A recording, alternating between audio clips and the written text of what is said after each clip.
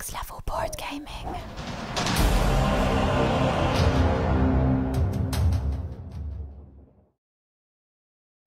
Hi guys, it's Nick from Next Level Board Gaming.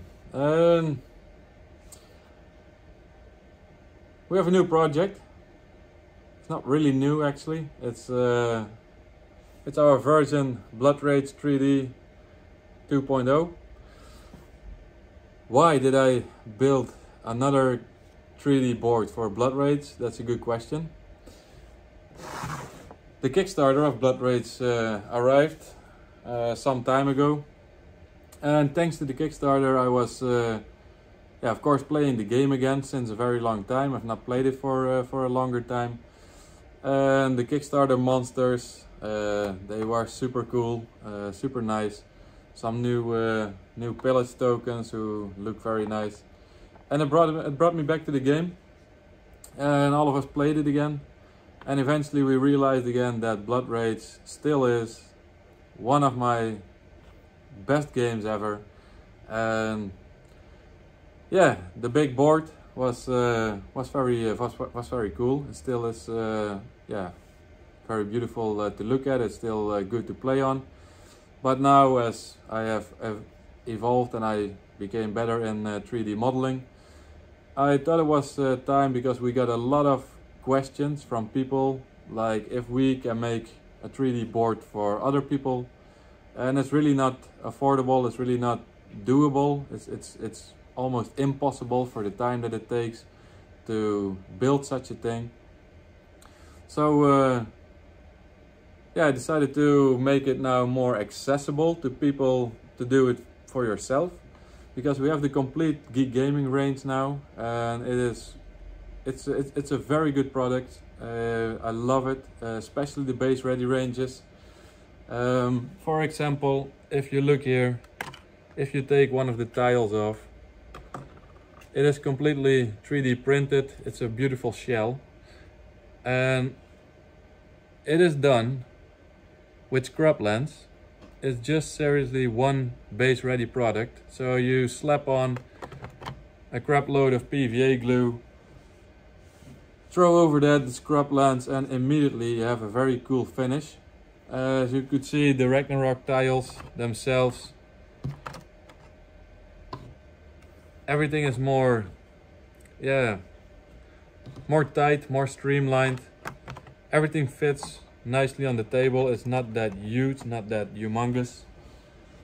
For Yggdrasil, I thought it was very cool. Of course, the tree itself, I got the idea from the digital game.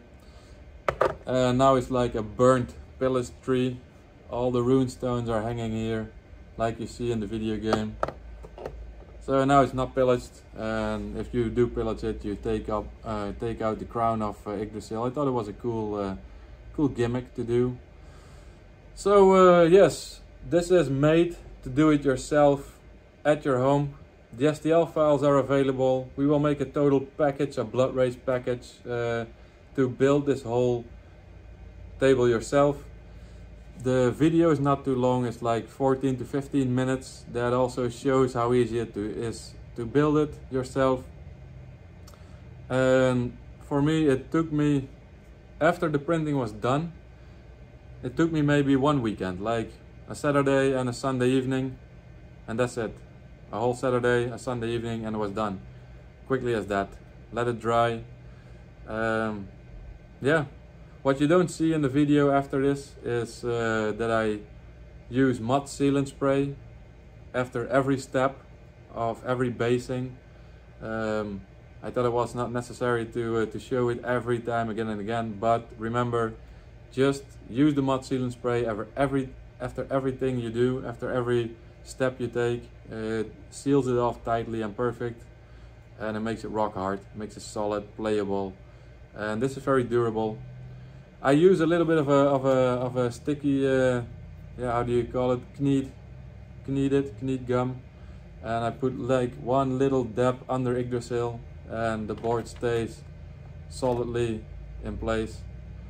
So I hope you guys enjoyed the video, and see you after this. Alright, so after the 3D printing is done, we are going to put modeling compound in the Ragnarok tiles, in the Ragnarok bases. And it has a nice little ridge to catch the modeling compound. The modeling compound, if you don't smooth it too much, it will immediately create a very nice lava effect. So that's done.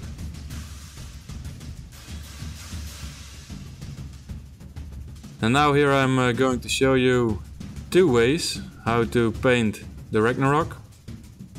The first one is with a sponge, as you can see. Quite easy, just go over it, dab it. Just very natural ways of trying to create lava effects with some white, yellow and red. And after this we're gonna show you how to do it with the airbrush. Of course the airbrush gives a finer look, gives a nicer end result. But hey, if you don't have an airbrush, you can still make things nice in a very easy way.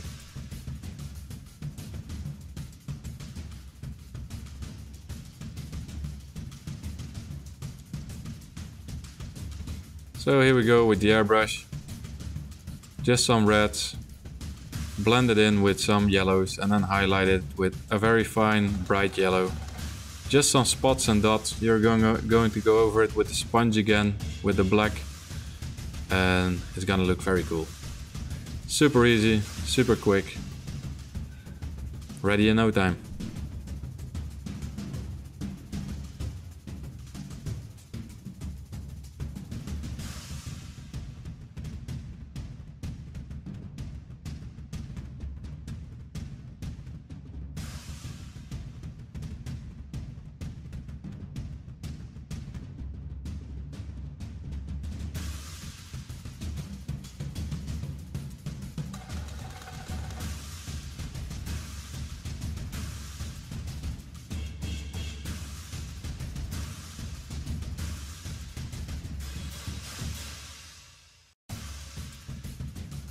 So just with the super glue gel, you glue everything together that needs to be glued. Do with a gel type of super glue, because otherwise other super glues will not stick to PLA. So that's a little tip for you.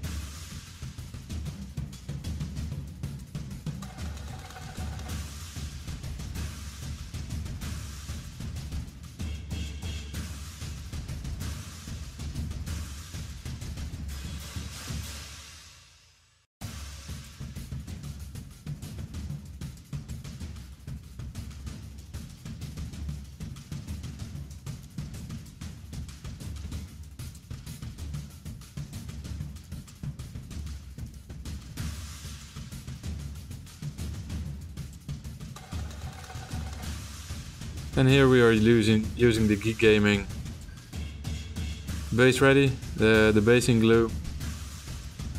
It's a very tacky glue, very smooth glue as well.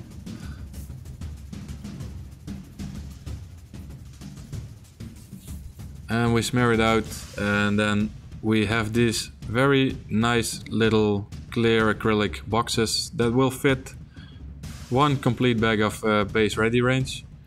It's very nice because you can just take off the sticker, put it on the case, and you don't have to worry with those baggies anymore, and they are reusable.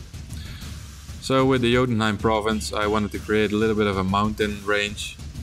So we use the mountain base ready range together with the snow range, and keep the center point as mountain-ish, and then flock the rest with snow powder. And remember, I flocked this twice, so this is gonna be sealed later on with matte sealant, and then do it again.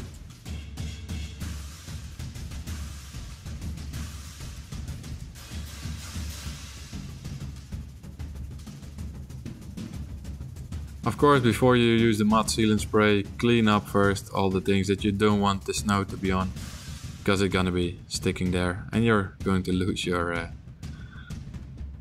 things that you don't want to be losing.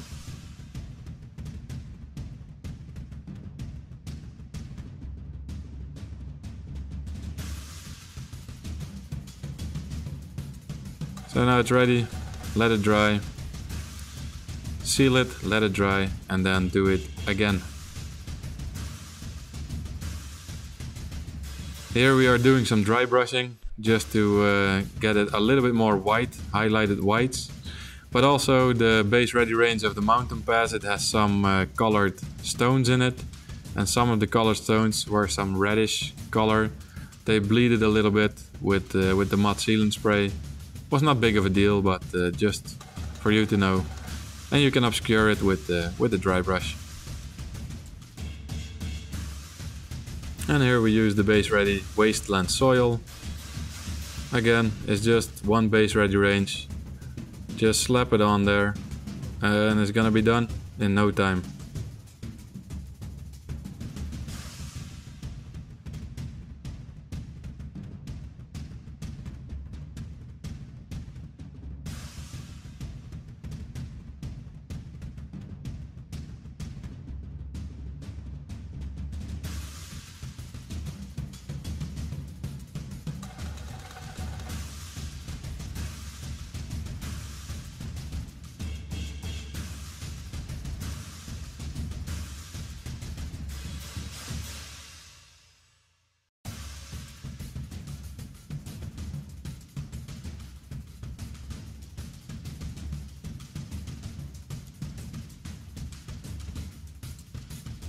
And in the last provinces we use the base ready scrublands.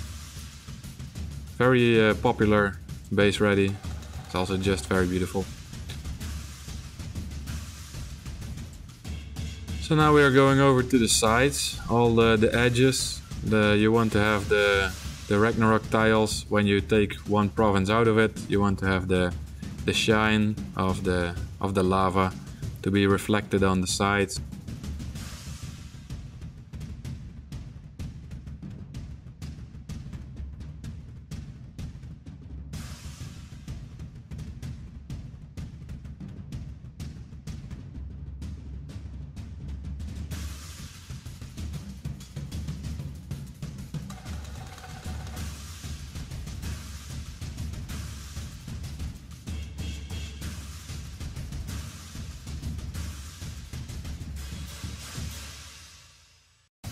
For Yggdrasil we have Mediterranean soil. It was a difficult decision, but eventually I'm very happy with it. Against all the other provinces, the Mediterranean soil gives a very light look. Do remember I did base this one 3 times. It gives a much different texture. It gives a much fuller show when it's based 3 times. So gives a much different look to it. So flocking this one 3 times, guys.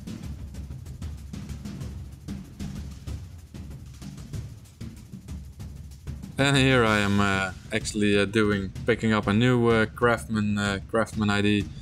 I couldn't get Yggdrasil to look the way I wanted to look, so I got some modeling clay and start modeling Yggdrasil.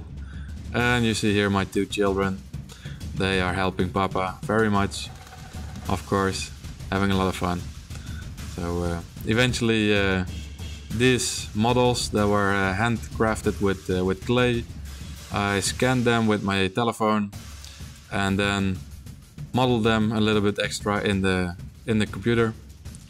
And eventually there is the 3D printed file of Yggdrasil. And the core of Yggdrasil should look like a little bit in the video game, in the digital game of Blood Rage. Like it's some kind of a rune stone there, or some kind of a magical stone inside. or amber that gives light, and Yggdrasil is growing around it. So then just the branches of Yggdrasil and all the trunk of Yggdrasil, we just coat it very simply with a contrast wildwood, and then after that you just highlight some edges that you like to highlight. The top of Yggdrasil is gonna be done black with black Templar and a simple dry brush. It will give a burned effect. I thought it was cool to take off the crown of Yggdrasil when it's pillaged and show in that way that Yggdrasil is pillaged, so you have more connection to the board. It's more playable with you're actually doing something else with the board. So thought it was a cool idea to do it this way.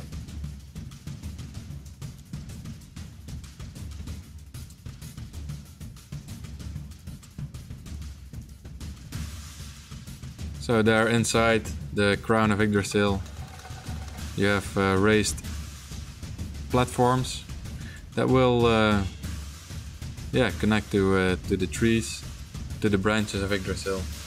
And what we are going to do now is we take some moss, some tree foliage, and we're going to stick it all around, seal it down with mud sealant spray a lot. Just really soak it, guys. It's necessary to completely soak it with mud sealant afterwards. And then we flock it a little bit with foam flock, just to give it a little bit more life. It's like it's more leaves on it, that is not just mossy. And eventually it's a playable piece. It will get very solid, very hard, and you can use it. And I thought it was a simple but good idea to build Yggdrasil that is possible to take away and pick up and drop down with no worries to break something.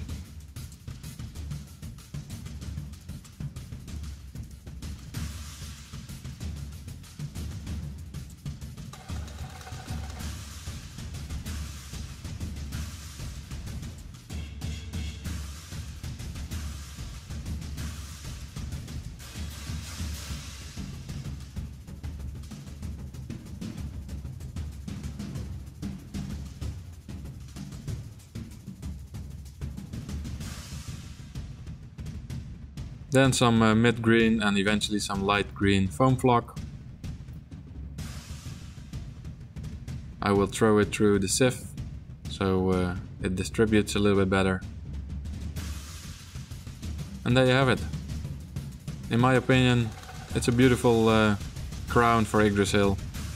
But keep in mind, what it was necessary to be doing is to be playable. You need to take it up, pick it up and put it away without breaking some branches or whatever. So this was the best solution that I could come up with. And then the last part, the runestones, is definitely from the digital Blood Rage game. I thought it was a super cool idea to do it this way. And that's it, guys. Simple as that, easy as that. Your Blood Rage board is finished, and this is eventually the result.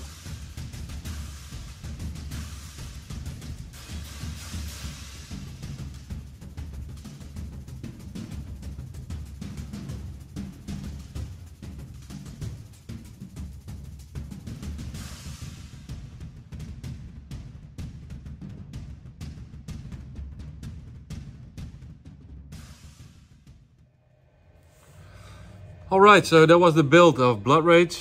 As you have seen, it was a very short, quick video. Everything is super easy. The only thing you basically have to do is to print it out, smash it full of glue, slap on the base ready products, the base ready ranges.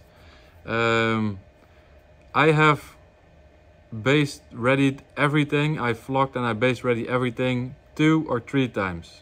You don't see it in the videos, but as I have explained in the videos, for example, with Gimmel or something, with the scrublands, just put basing glue on it, seal it down with mud sealant spray, let it dry, and then the next day on Sunday, I sprayed it again with mud sealant glue, put another base ready scrublands on it, and let it dry again, and that's the finish. It gives a much more full texture, a much more full base. You do get some bevels here and there. Looks much better. I eventually also put on some tufts in the end. You can go wild, make it the way you want to do it. So please like and subscribe. It is really nice to get you guys to get the feedback of you guys. There are some more projects coming up this winter. As we have said, in winter we are more active. We have more time to build all of these things. So stay tuned. Please let us know in the comments what you think of this version of Blood Rage. Did you like the other version more, or do you like this one better? How do you think it looks? Even more important, is the looks of the end result more important, or is the setup and the compatibility with the game itself more important? Like, this is set it up much more quicker. It's the same table size. The other one, you need a bigger table. You have a bigger footprint on your table. So do you like this project that we 3D print as much as possible for the 3D boards, and then it's more accessible and easy for you guys to build at home? Or do you prefer to see crazy full out builds like we did in the past? Yeah, please let me know in the comments, and let me know if you like it. Helps a lot to keep me going, and see you next time. Bye bye.